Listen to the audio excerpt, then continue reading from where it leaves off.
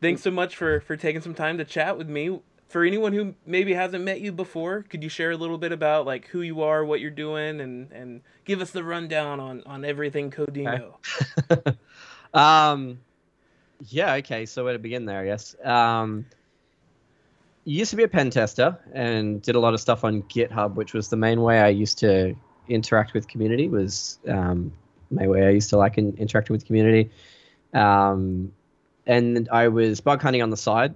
Got to the top 20 on BugCrowd, so I was pretty reasonably successful as a bug hunter. And I was chatting to the BugCrowd team quite a lot at that point. Just got to know different people in the team and different things, and ended up breaking bad and leaving the pen test world to come and run security operations at BugCrowd. So I run pen testing, triage, a few other things I can't talk about yet, but a number of different product lines in there. Get to work with Hackluke and Vortex and Sector and Evil Daemon and heap of really amazing people. So it's quite fun. Yeah, yeah, that's really cool. When you were in your pen test days, were you doing a lot of like web application type security? Yeah, yeah. Yeah, so I was fully remote. I've been fully remote either part or full time since 2003. Oh wow, Um, so you're so used to being I at home. yeah, not a pen tester. I actually used to play poker for a living for 7 years of that. Awesome. So I kind of started from home from then and wanted to retain that. But yeah, no, I was fully remote for NCC Group, and the state I was in, there was only two of us, so got to do a lot of technical pre-sales, build up some business chops that way. I did an MBA as well, so that helps. But most of my time there was large-scale externals because that's what a lot of code I write specializes in. What I enjoy about bug bounties, and I would do occasional source code reviews and internals and other things, but predominantly web apps, just because that's where my principal strength lies. So Awesome. yeah. Since making the transition into working at BugCrowd now, do you really get to do much of that technical nitty gritty stuff, or are you more of like a people manager type role? It's varied. It's a team of roughly 50. So it's I won't give exact numbers, but it's around the 50 marks. It's a big team that I've got. Um, and I guess so that obviously keeps me in strategy a lot because I've got different managers under that. And then I do get technical in terms of I've been doing YouTube to keep myself technical, or at least try and convince myself I'm still technical. I'm definitely, you know, I definitely see like like Ryan either write something up, or watching Ben streams. I'm like, oh, I'm missing some chops these days. I need to dive in again. And I do get to jump into appeals. So when people appeal, I often jump onto a lot of those on Twitter and whatnot. As well as we do QA. So I'm on the QA team as well. So we have a lot of our more senior technical people in the QA process. So at the end of each week, we sample a portion of each ASE's queue to make sure each ASE is doing a good job and find opportunities for us to improve as a team. Or it helps us catch things where new vulnerability comes out and we may not be consistent in our triage effort. We catch it in QA so everyone can be aligned. I just don't want that to be seen as, oh, triage is bad, because it tends to be where some people take those kind of things, which is quite frustrating. No, it's a very necessary piece to it for sure. But the bug bounty scene is definitely something that I personally haven't been able to dabble much in. And it's something I'm definitely looking to break more into. And obviously, you've got people like Nahum Sekbin and Stoke and the big names, yourself included, that are really showing kind of the spotlight of like what it's like to be a bug bounty hunter and how anyone can do it. And you guys are producing content that's really helpful for that. And what kind of caused you or inspired you to start? Because you've been doing content in a way even before YouTube. Like, you were doing a lot of open source projects on GitHub, which in a way is content, right? Like, what kind of kept you inspired to make those type of projects and keep putting stuff out there? I think for me, part of it is there was all these cool tools coming out, and I didn't have the same reason to dig into it as I used to. And I wanted to, like, FFuff was a good example. I knew it was awesome, but I never had time to really dive into it. So the first one I did, I basically studied, I went over the source for it. So you'll see in the write-up, there's some things I raised. As I was writing it, I found some bugs, and I was able to raise some bugs, which was nice. But I basically did a source code review. I wrote the guide, and I was originally just going to publish the guide. And then I was watching other people's content. I was like, oh, I should do video. For me, it was, well, the landscape's changed. I know like Live Overflow's done it for years, and Stoke had set a really high bar. Yeah. But then there's these new creators coming out that were showing another way that community would follow. So like Insider, PhD, Farah, like that all inspired me to go, okay, well, I want to jump into that. I think it's going to be a good wave of content for the community. I always thought YouTube, you'd never get away with that. Because Stoke was covering hacking in a clever way that he was summarizing like the changing landscape, and Live Overflow was doing like deep level binary stuff and things that impact on company target less specific. Not to say you can't do that, he's an amazing hacker, but I always saw that as them finding a way that YouTube wouldn't ban them. And then I guess other people proved to me I was wrong. And so I took a shot at, okay, well, what happens if I make a hacking guide? Am I going to get the great old ban hammer? I've dealt with that these myself. days, these days I don't feel too challenged. But I think if it's ethical hacking content, you've taken the right stance. Like Guinevere, I'm not sure if I'm pronouncing that right, but he does really amazing streams, and he's in the content scene as well and works for Google. So he's helped clear up a lot for people, because we do fall awry. Yeah, there you go. Yep. Yeah, and I mean, we do fall awry of the algorithm purely because there's more negative than positive content out there for the subject matter. When I say negative, I mean there's more like, this is how you pop a shell kind of content versus this is how you understand how to pop a shell. Right. And so I can understand the algorithm kind of going harsh on it, but it's good to know there's a path to resolution, and I've started to up my release schedule more because of that. I feel more confident in it now. So, yeah, I mean, that's an argument that I kind of have been having with a handful of people. It's like, getting mad and getting upset at YouTube for taking down creators' content, especially if it's for cybersecurity and trying to educate people. But I feel like as long as there's a good way, to actually get those issues resolved when they get it wrong. Exactly. Then I feel like it's totally fine, because they do have a need to keep the platform safe, and there definitely are ways where the platform could be abused negatively to spread, the bad side of hacking, or kind of. Well, it's a business too, and I think that it's not practical for them to have someone review every video manually. They have to find an automated approach, and in that process, there's going to be mistakes, as there is with any automated system. Anything at scale, you get mistakes. I mean, Triage is a good example. We're now at the point where we have tens of thousands of submissions across all platforms, right? Every single day. Well, maybe not every single day, but definitely every single week. And you only really hear about the mistakes people make. And I think it's a good, like, I think if people realize how hard it is to get a triage job, like they're ex-pen testers, they're people that have, had success in bug bounty hunters, they're hard jobs to get. They're very good technical people. Yeah.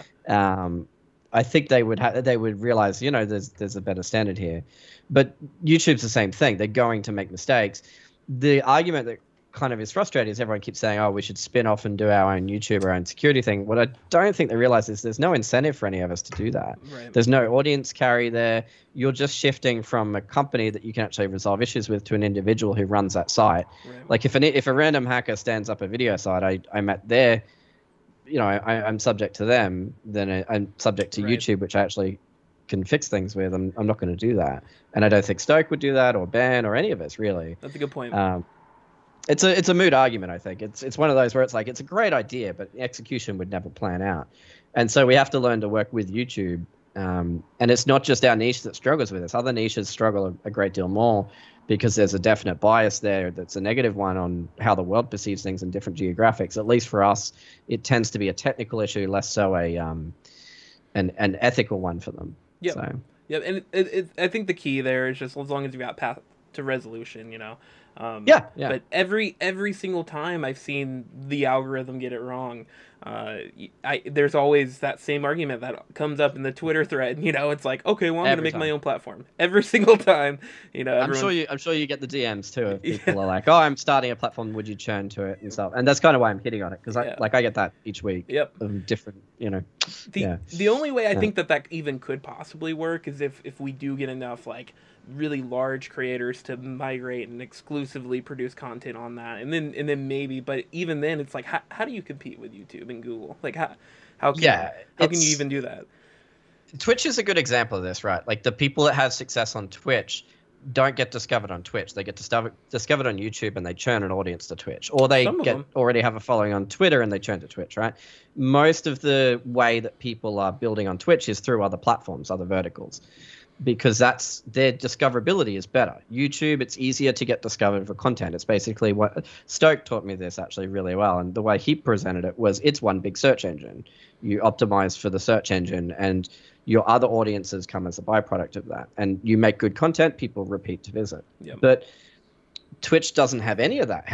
And I'm sure you've experienced it yourself. Like growing on Twitch is very, very hard if yeah, Twitch is all you do. yeah, It's important to diversify into YouTube, and it would be the same challenge if we all churn to another platform. Discoverability is now a huge issue where we've removed that barrier by being on YouTube. It's the same reason I wouldn't go to Vimeo or other things in the past. I just chose not to do it because you put hundreds of hours into something, you want it to get seen. yeah. So, And that's yeah. Part of the thing for me is I wanted to help show people that it's possible to get into the industry. I felt for a long time I would never be able to become a pen tester. Like I'm not good enough. And Yeah, yeah. and so I got told 2 months before I spoke at a B-Sides event, and because I've been hacking since I was young. Like I was a developer that worked in finance, so I understood the R's top 10 pretty deeply. I had a recruiter tell me it would take me 5 years to break into the industry, and then I got my job at NCC like 6 weeks later, and I had multiple offers at that round, and I spoke at B-Sides like not long after that. It's just the percent. I think some people get put on the wrong path because they get bad advice. Yep. Like a recruiter that doesn't really understand the industry because they don't really hire for it, even though they claim to. right. Or someone who had a different path in. My path isn't the same as your path or the same as someone else's. And some people have it really easy. Some people have it really hard. Yeah. It's just, yeah. Yeah, and well, because of that exact reason, it's why I wanted to, kind of help you do a lot of the type of work that Heath Adams, the cyber mentor, was doing on YouTube, where he's trying to like bridge the gap of people who are trying to break into the industry and teach you the low level stuff. And so as I've been learning more and more, I'll make content on it. And I think one of the powerful things about the YouTube platform is it's like we can reach people who may not even like actually have done maybe they don't have any desire currently to be an ethical hacker, but the YouTube algorithm says, hey, well, you watch kind of technical videos, we think you'd like this. And then now they can discover this whole world of pen testing and bug bounty hunting and all of that, right? And so it can almost like lure new people in that you wouldn't get on a platform that was just developed specifically for and only created by ethical hackers. So it's I like that. Yeah, that I think aspect of YouTube. Well, I mean, that's it. Like it's an exciting time to learn too, right? There's so much content now that, although in saying that, people say that a lot, and then I think about it, it's like it's probably almost more daunting to learn too because there's so much content. Yeah. Back when I learned to hack, it's a ways back now. It's over 20 years, but I went on IRC. I got added to a tutorial site. It's probably safe to mention. There's a tutorial site called Arson Network where give a tutorial, receive a tutorial. So if you wrote something up, you'd receive something of equivalent value back, and that's how it grew. Okay. And at certain points, you would gain access to more if you could access it yourself. So someone, I guess, Hack the Box used to get their access. But it was easier in the sense that all the information was in one place, and I knew I could get all that information and just explore that. And I had one way of investing my time. Versus today, you look at it, you get people getting told do CTFs, you get other people getting told to bug bounties, other people get told to OSCP, and it's like, well, it's hard for someone who's starting out to know where to prioritize. Yeah. I mean, I've decided, I've decided, okay, after OSCP, what's next, and I've decided like 4 or 5 different paths, and then then a month goes by, and it's completely a different path now because I'm getting distracted by the next new thing. something new comes out, Yeah. offensive security just drops their new stuff. I think that's the biggest challenge I think for people starting out today is what is the priority, and the unfortunate answer there is it's different for everyone. Yeah. Um, it's easier in the sense that if someone can tailor something for you, like if you get a good mentor, they can tailor things down and you can get a really clean pathway. But if you're an infrastructure background pivoting, it's different to developer background pivoting versus a student who's jumping in. They're all different pathways and they're all different experiences. And a lot of the advice tends to push people into a single bucket, and it just isn't how it works. It's yeah, the age old infosec reply of it's complicated. Yeah. Well, I mean, what would you suggest? Like, someone who's looking to break in, do you have like top 3 suggestions of like these are what you absolutely should do no matter what your path looks like? I mean, networking's the principal among them. The best thing I did was go to Sec Talks for APAC specifically. And if someone watching this is in Asia Pacific, if you go to my GitHub, there's an InfoSec communities organization that I help manage with Hack Hoodie and a heap of other people that we summarize all of the what do you call the conferences and meetups and such in Australia for different regions. So finding those kind of resources, and there is a good website that summarizes this for the US too, but I don't remember the name because I'm not in the US.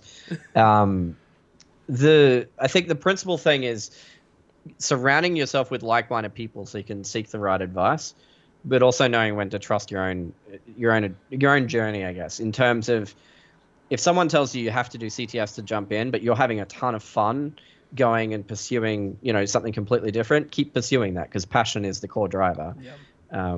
I hire a lot of security people, and I'll hire the person who shows more passion over the person who shows more technical aptitude if I believe that passion is going to lead to someone growing more over time.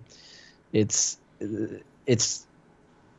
just such a hard thing to follow a prescribed path, be really strict with yourself if you're not enjoying it. You should enjoy the journey. It's a little cliche advice, I guess, but I think it's important. And I guess, third thing is probably document your journey. I think the thing I did really well that I use constantly is I started taking notes years ago, and I've just built upon it over the years for myself. So I've got a private wiki now. It started as flat files, just a series of text documents. But every time I go to do something, if I want inspiration, I can jump in there and look at what I've done in the past, but I can also look at where I've come from.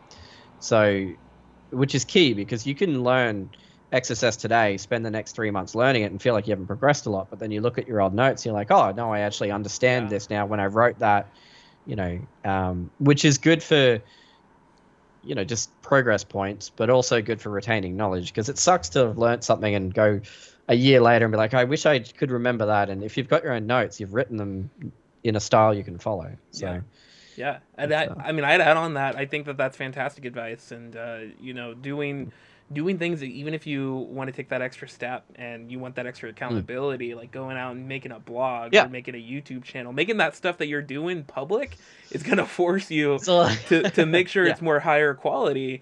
But it's also super inspiring. Like if I never created a blog, I would have never started doing YouTube. And if I hadn't started doing YouTube, I want to be able to have conversations like this. And this is like my favorite thing now, And so it's YouTube. I think if only people could see how much goes into it, right? Oh, yeah.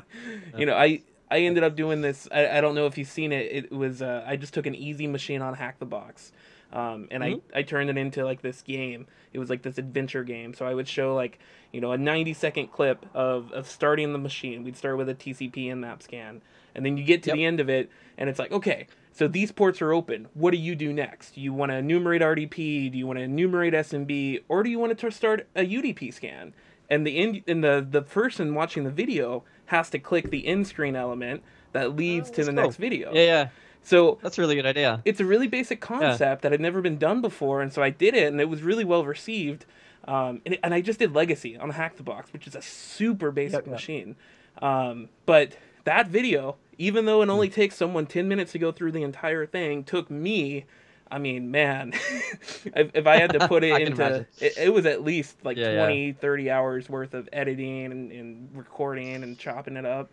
So it was, a lot goes into YouTube, and I don't even put my production quality anywhere near the same caliber as what you're doing on your channel with all the effects and everything. So. Yeah, it's I mean, yeah, just assets and interstitials too, right? Like you do a pop out and like some of that stuff I've got so much time and planning and execution going into. You reap the benefit over every video, but yeah, it takes a long time. So yeah, it's good though. Yeah, for sure. Well, I mean, what's next for you? Do you? I mean, obviously, don't share trade secrets or anything like that. But what's next I've for got, you? what I'm gonna start releasing some of my tools in video, like do a paired video and release some of them because there's some tools I never released. So before this role, I was hunting a lot, and I had no incentive to release a lot of that.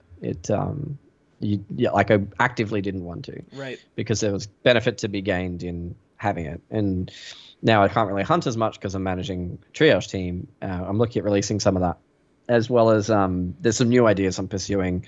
So I've got a good concept started to work up for something that helps you prioritize assets, like which should you look at in what order for large scopes. So I'm going to probably stream the creation process of that once I've got it a little bit more bedded down. Just once I got it bedded down to a point that I can flick it public, I'll then build it on stream, because what I want is that people can contribute in between streams, and then I can show people the process of managing a repository as well. That's awesome. So I think that'll be pretty valuable. So that'll flick some point in the next couple of weeks, and then I'm going to start doing my video edits live because I'm spending the time anyway. And I keep getting asked questions about it. I want something to flick people to, because I feel bad when it's like I don't know really good resources for learning it, because I kind of did it the bad way. I brute forced my way to it, and I think that there's some benefit in just showing people it's not as hard as people think. It's time intensive for sure, because you second guess, you re-record, you like the process of creating the content is time intensive, but I think the process of editing is not as difficult as people think it is. And I'd like to show that. So that'll be the next steps, I think. Plus, I want a reason to write tools again. I want something that drives me to do it. So that should be fun. Yeah, for sure. And you had mentioned that passion is super important, something you look for as a hiring manager. So I can only imagine with everything you've got that you're trying to juggle, like I don't imagine you have much free time. So it's just like the passion that has to keep driving you. Yeah, I just prioritize really well. I get that a lot. It's like I have a reasonable capacity for work. Like I do 5 to 5 each day, typically. And then it's always a hard stop at 5. It doesn't matter what it is. It's a hard stop. And then, I'll spend time with my family, spend time with my kids, and do all of that, which is fulfilling, and I recharge off that. Yeah. And then sometimes I'll come back to it at night, and I'll do, like, the videos are usually done at night. It's I'll script it and I'll tease it. Like I've got, I think 16 or 17 that are in the works, where I've just been building out the script and teasing the idea, and then I'll record it in one big hit and then do the edit another time. Or I might, sometimes I'll record 2 or 3 and then edit 2 or 3, like in different ways. So I'm just very structured with it, which I think keeps me on task for it. Because if I don't do that, I jump in too many directions and nothing gets done. Right. But it's working, so well, that's good. That's good. So, what do you think is the purpose behind why you're doing the YouTube? Like, is that do you have like an end goal in mind? Is it just like a fun thing now? Yeah, so there's some in there. There's a few structured learning paths coming out. So there's Recon at Scale, and I'm trying to make more of a beginner's path as well. So working in triage, you see the gap between a good hunter and a bad hunter is highly evident, and it's I want more that people can refer to for some of this. Some of this just doesn't get taught very well. Like XSS is a great example of a bug class that's really poorly taught. It's always taught how to pop XSS, and it just kind of stops. You look at any XSS challenge slide, it just stops. And I really want to do content around that. I've picked on this one a lot. I've in many a conference talk, I've had an XSS alert 1 slide and ranted a bit about it. But it's also, impact and business impact is key. But as a hacky industry, the way the education is positioned, and it's become all about, like, OffSec are probably the main culprit of this. It's become all about the shell, all about the technical bug, and it's removed itself from the business impact. And I know their excuse is, oh, you write the report and all of that, but you're not really measured by the stick of how well you explain the business impact on that. So that's kind of a bad response. And I think I want content because I want content that it talks more around impact and understanding than OWASP top 10 understand just that. And so it just doesn't, in my eyes, exist enough. And I know there's other creators doing it, but the more of that, the better, right? As well as stuff that I wanted when I was starting out. So one series I started working on is the OWASP top 10. So building a lab where I can show the bug, show why the bug exists, how to patch the bug, and then common bypasses to different patches so that a dev can watch that and fully understand SQL injection and why you parameterize and things like that, not just get told you should parameterize. Because, you know, the pen test industry is pretty guilty of that, of just, oh, you should do this, not without a complete understanding. And so then you see, as a pen tester, you'll see customers do funny things because we're guilty of this, such as just patching the vulnerable request, but not patching, you know, the core, or not fixing the core issue. They're just like, oh, well, if they can do this, we'll just filter that string out on the WAF and we're good, right? And then they get retests and they learn the hard way. And so I want something there that devs can learn from, and not just the focus on bugs and red team, I guess.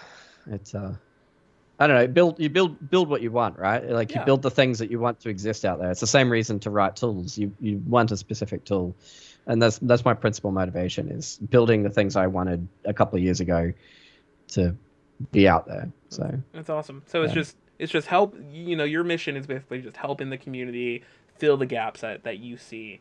And I think that's really awesome. And you've got a unique perspective with your experience and then the position you're in with BugCrowd, and so you really do get to kind of see more than I think most of us do. So thank you for taking the time to fill that role. Yeah, but that's unfortunate too, in that I think it's worth putting that content out because I think people need to understand more about it. I think it's like triage is a black box to a lot of people. So I'm trying to seek approval at the moment to talk about some of my bug chains, go through, get the triage notes at the time, and talk about it end to end. So this is what I did as a researcher. The bugs are a couple of years old now, so I still got to chase approvals, but it's easier. So this is how I landed on the chain. This was my discovery. This is where I failed. This is where I succeeded. And then talk about this is what I did wrong that would have helped triage understand better, or help triage create a better impact, or, you know, things like that. Helping people to, I guess, demystify that part of the industry. So it'll be interesting. It's see if I can manage to do it or not. It's a hard thing to cover, and anything that touches triage, you get detractors that are like, oh, this and that and the other thing. Even though I think the majority see impact in it, every time someone's like negative about that stuff, it stings a bit, and you're kind of like, oh, should I bother? So, yeah. It'll come together. Yeah, well, I think you're the right guy for the job, man. So I have good faith in you. Well, thank you. do you have any plugs, any links, or anything that you want to kind of advertise, or? I mean, I think if people haven't found them yet, like, you know, Stokes content, Inside a PhD, Hackluke, I've been told is coming back to content, so that'll be good when it comes back, and Farah Hauer. I think all of that, like all of our different types of approaches to content, if you watch it, you get a pretty well-rounded perspective on different things. Like I said it in the FF video, I was making my FF video for weeks, and Insider released right before it. I was devastated for a while until I watched it. I was like, oh, I can't release this now. I spent so long. And then I watched it. I realized it was a totally different angle, and the two complemented each other really, really well. And I think that, you know, if you really wanted to understand FF, you should watch both videos, or FF. Everyone corrects me on this one all the time, so who knows? But the point being that her way of educating and my way of educating is so different that watching both pieces of content makes you the most well-rounded in a subject. That I think people should watch widely. And then, you know, the stuff that Stoke does to bring to the forefront change in the industry, that's exhausting to keep up with and hard to keep up with. And if you're watching that, you're becoming aware of changes, I guess, that are happening that you may not otherwise. that I think is really important. I watch GitHub religiously, and I still find tools in his videos where I was like, how did I miss that? Just because he's so widely networked on it. Yeah. And then same as I'm trying to give triage insights. I mean, that inspiration I drew from Farah doing it. So she started that trend and was doing that. And that's where I was like, oh, I should do that on Scope and a couple other things. But I think because she's in a triage role and she's working that directly, she's got a very unique perspective on it that is good for people to understand and connect with. So I think other creators, there's a bunch of others I haven't mentioned. XSS Rat. I feel bad because I know I could just keep listening and I'm going to forget people, but that's not intentional. It's just so many good creators now. Vicky, she's doing really good blog paired content, which is something people liked about the FFuff video, but she does it constantly. I forget the channel name there, but yeah, like I mean, that's how I'm trying to grow as a creator too. Is let's just watch a bunch of people's content, and see, what are people doing? Where is there opportunity to expand in a different angle on what someone's done? Which I hope people do to my content too. If I cover something, there's always a different angle that can be taken on it. Yeah. Which helps us grow as a community ultimately. So definitely. Yeah. Definitely. I mean, that was one of the biggest questions I used to ask, but before I got started with anything is I would go on Reddit and I would post like, would anybody care if I did a hack the box write-up? Like, everybody else has already done this. Yeah. You know what I mean? Like, it's been done 1,000 times, so why would you guys, do you really want to see mine? And the responses were crazy. Everyone was like, yeah, dude, do it. And it's because everybody learns differently. And so you can consume the same exact content from different instructors or creators or whatever you want to call them. Totally. And people, it'll resonate with one person where it may resonate with a person differently. A different person. I mean, I get that too. It's the same reason I haven't kicked off streaming yet, because I wanted to, Ben rocks it, and I could never do what he does, and so I wanted to make sure I had something unique. Which then I was like, okay, well, doing tools and doing video editing is something I'm already spending time. I can kick a stream around it, and it's good for people to see the insight, because writing tools is I think people will be interested to see how much time I spend in Google, because I jump around languages and I don't know libraries very well. You watch Tom Nom Nom Code and the guys at Genius or Donut, and they're just like, yeah, they know their libraries so well. I am so opposite to that. I'm like, mine is notes and Google, and I think it's good to expose that kind of thing. Same with video editing. Like, there's so many things that you change and you learn as you go. It's good for people to see that process. So it'd be cool. And I think but yeah, I mean, I stalled it for ages. I wanted to do streaming early on, but I was like, well, there needs to be a value prop. There needs to be something to add. I just didn't know what it was for a while. So, well, I think even if it's just, the same content delivered differently, I think that's valuable. To some people, I think they'll see that as valuable, even if they've seen it from someone else before. So, but yeah, man, yeah. I want to be mindful of your time. I know that you're probably on a lunch break, and I really do appreciate you taking time to come out and chat with me. I don't really have any other questions. So is there anything in particular you would like to chat about? No, I think that's good. It's cool. Yeah, I guess it's I'm a pretty open book. If people have questions, they can tag me on Twitter. It's I can be slow to respond there, just because being in a BugCrowd role, I get a bit of it, but always happy to try and answer when I get to it. So yeah. Well, what's the best way for people to reach you? Twitter would be the best way in case they want to reach out for anything. Cool. Twitter tends to be. I'm in a bunch of Discords and Slacks around. I tend to sit around, but it's usually better to tag me in those. I usually can't monitor everything, but I do try and idle around a heap of places and chat where I can. So. Awesome. Well, yep, we'll definitely have links to your Twitter, your Twitch, your YouTube. All that will be in the description of this video. And yeah, this was awesome. It was great to actually get to meet you face to face and ask you some questions. So thank you so much. Awesome. Cheers. Thank you. Cheers. Have a good one.